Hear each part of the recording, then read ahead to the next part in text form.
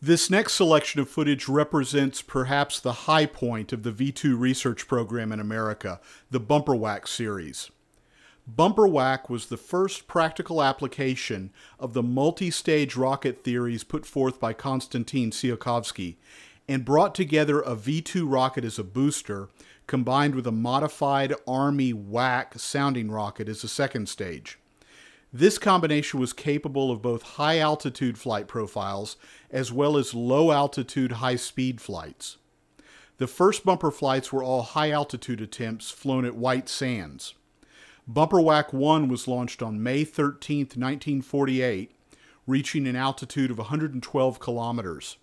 The next three flights were all failures, but on February 24, 1949, Bumper WAC 5 reached the highest altitude of any flight in the American V2 research series, 393 kilometers.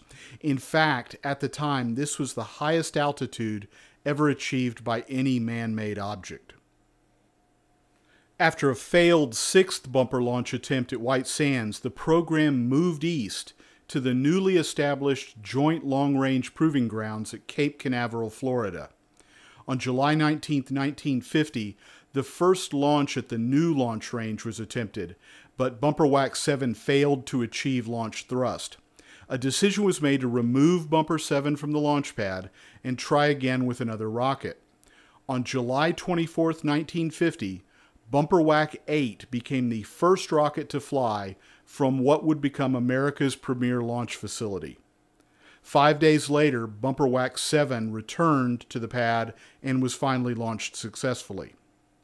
As you watch this footage, note that no markings are visible on Bumper WAC 7 during the first launch attempt, but that the B-7 and Reluctant Dragon markings have been added when the rocket returns to the pad.